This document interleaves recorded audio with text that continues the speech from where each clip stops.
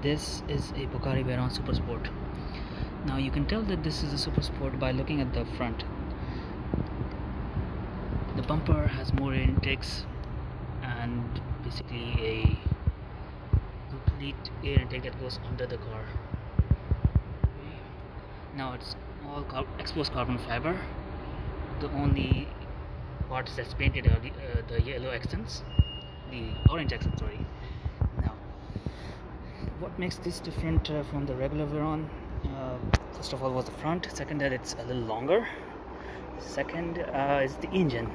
Now, the engine is an 8-liter W16 engine, and it makes 1,200 horsepower instead of the regular 1,000 horsepower.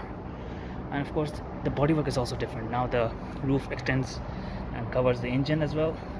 It has air intakes on the top. Here on the petrol tank you can see it's written Super Sport 1 of 1. I believe that this may be the very first Super Sport, the one that we got to see the official pictures of, or the one that broke the world record. Because that when the Super Sport came out, the first pictures that we saw of it were in this color. So maybe this is the exact car. Maybe. I don't see any other reason why it will be the Super Sport 1 of 1. Anyway, so this car now can do top speed of around 430 kilometers an hour. That is insane and unreachable.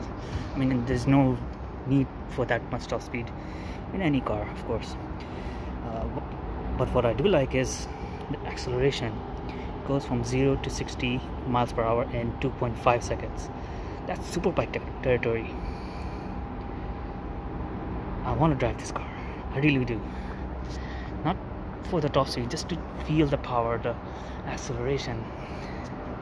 Now, the reason why I came to the showroom was not just this, was to see this Bugatti Veyron.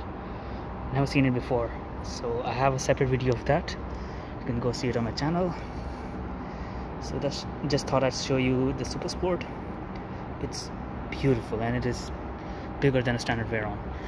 Speaking of Veyrons, there are two Veyrons here. Number one is a Chiron, beautiful, and then we have these two.